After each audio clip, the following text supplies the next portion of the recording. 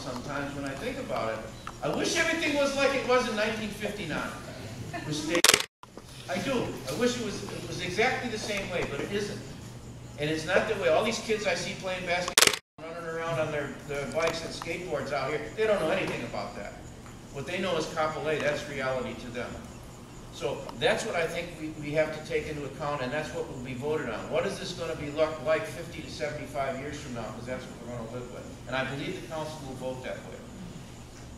So I think you can rest assured that this will not be a blinders political vote and people scared like the last time.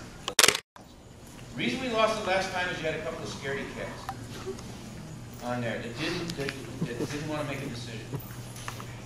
Congressman, just to answer a question of yours, I believe Marcy Fisher-Hoff at the social meetings indicated that 4A through 4D are not fixed and that they'll mix and match. And some of us have inputs that will provide in that regard.